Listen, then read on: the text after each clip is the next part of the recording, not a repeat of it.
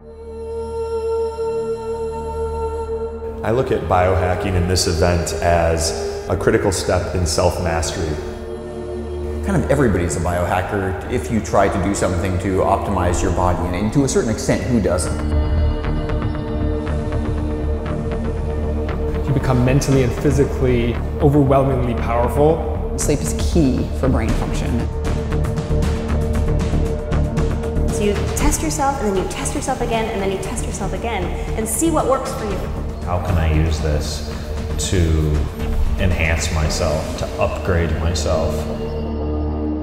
I'm hacking people's biology because I'm hacking people's brains. That can overall enhance your quality of life, which is the goal, of course. We need to know what we're putting in our body. How our diet and lifestyle can change our genes. Have a fantastic day here at the Biohacking Summit.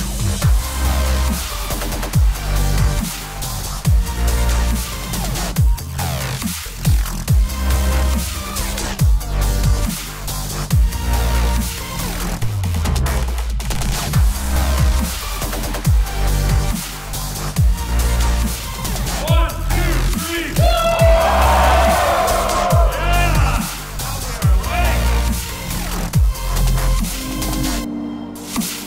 4.4 degrees Celsius for 20 seconds, and you can increase norepinephrine in your brain by like 300%.